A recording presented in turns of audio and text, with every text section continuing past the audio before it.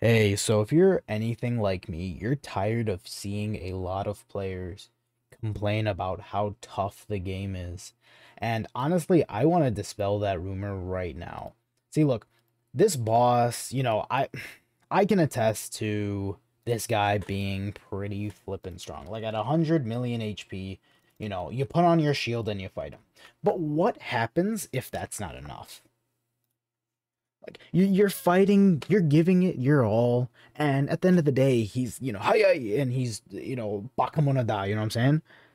So like, what do you actually do in this scenario? Because my shield is gonna go out anytime soon, and when that happens, I'm gonna be ripe for the taking. This octopus is gonna show me why he has 8 tentacles, and he's gonna use those 8 tentacles to the face, right?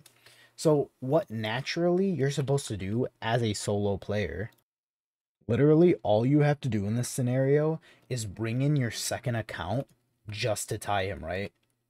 And it's just that easy. So, now what happens when I tie him is that I can access me just fighting this monster without any repercussions. I don't have to worry about not dying because this is taken care of.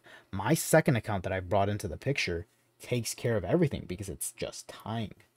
But let's just say we're gonna wait out a little bit just in case, tie isn't gonna go on forever. You're going to come across a boss that doesn't give two craps about a tie. So what do you do in a situation where tie isn't gonna work and you're dying to a boss that can potentially kill you at any moment?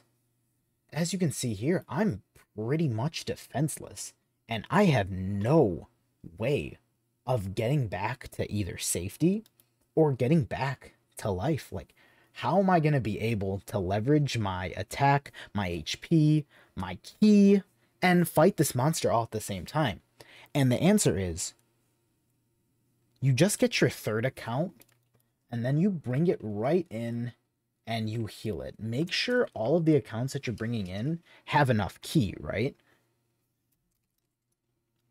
Right?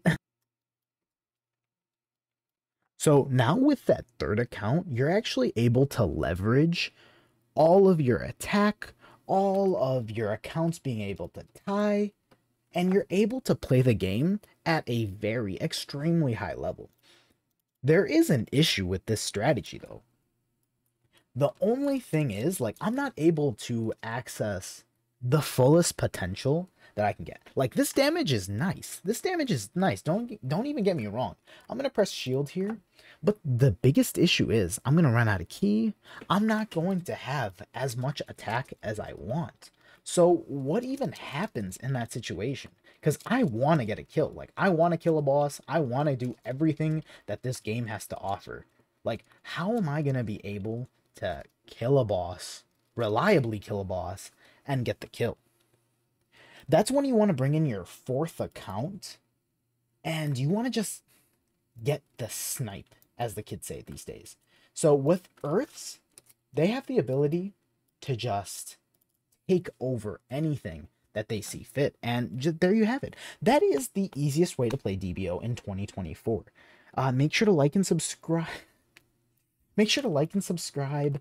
And yeah, more tutorials are on the way. Like, this was just the easiest way that I found. And if there's more easier ways, just let me know, you know? But yeah, it's just, this is the easiest way to play DBO in 2024. I know, everyone knows these strategies, but, trust me. Trust me when I say that for those of you that don't know and can't unlock the power of 20 accounts at once, this is going to be extremely helpful. Because once you hold that barrier, that's when you bring in your fifth account.